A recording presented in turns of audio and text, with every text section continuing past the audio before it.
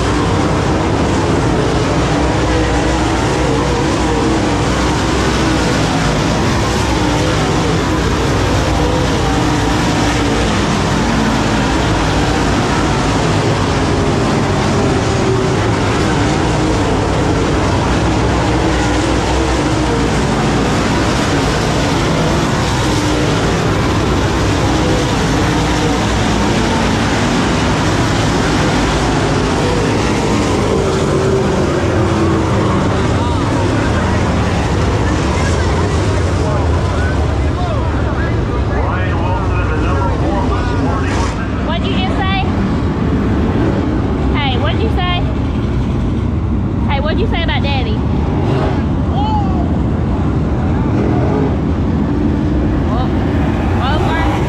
Walker headphones, or whatever you call the thing. Can you fix it?